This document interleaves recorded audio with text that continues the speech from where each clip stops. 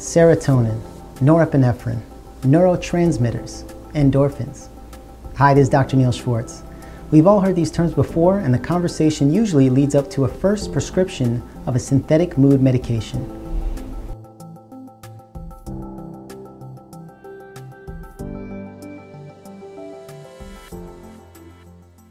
When I look up chemical imbalances and mood on the internet, I quickly found this from ZocDoc. Yes, chemical imbalances have been found to have an association with mental health issues.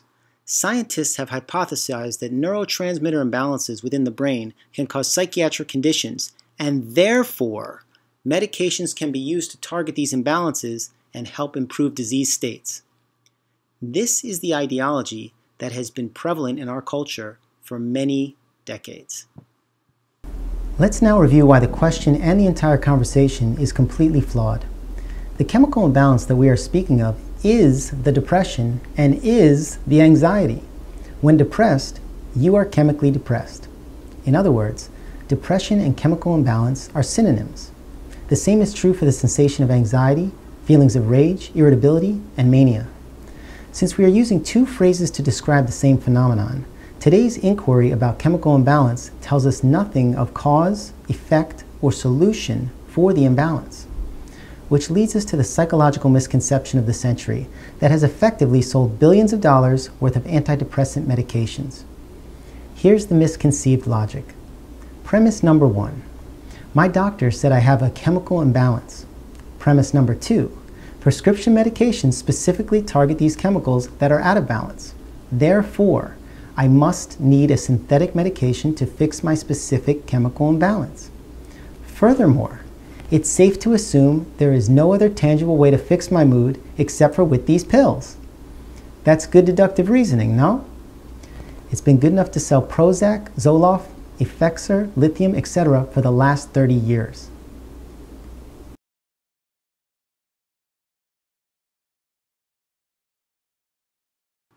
Let's type in how much money spent in 2016 on psych meds.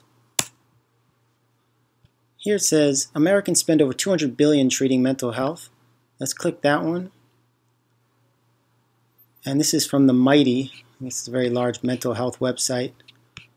Check this out. Between prescription medications, therapy sessions, and hospital visits, the cost of having a mental health condition can add up quickly.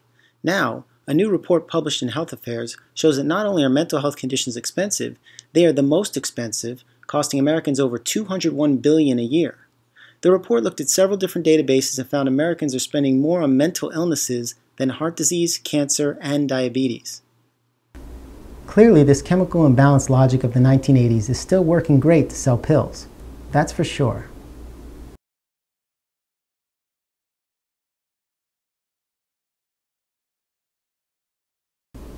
Let me offer a new logical conclusion today to replace the mental health ideology of the 1980s. Premise number one, depression, anxiety, rage, and mania are the living manifestations of a current chemical imbalance. Premise number two, there are countless ways to naturally and synthetically alter the chemicals of our blood and brain. Therefore, we can alter our chemical imbalances and mood in many, many ways. Note how this new logic does not lead up to a big sell. You know you are being sold when logical reasoning is leading or isolating to only one solution. Watch the drug commercials closely for this leading effect. They are getting more desperate and pathetic every year.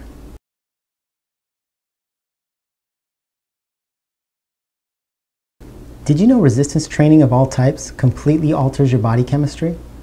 Did you know yoga class completely alters the chemicals in your brain? Did you know a long outdoor hike completely alters your blood work?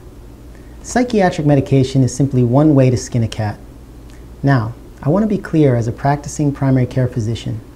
I'm not against psych meds. I've seen them help people in great ways.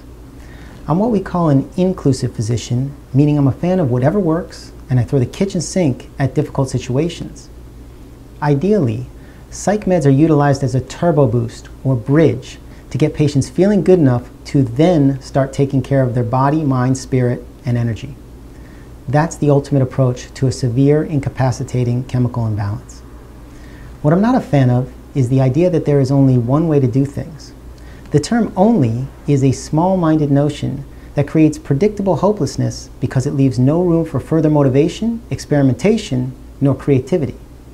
In effect, the term only is the root cause of hopelessness, because if the only thing that works is not working for you, then you must be doomed.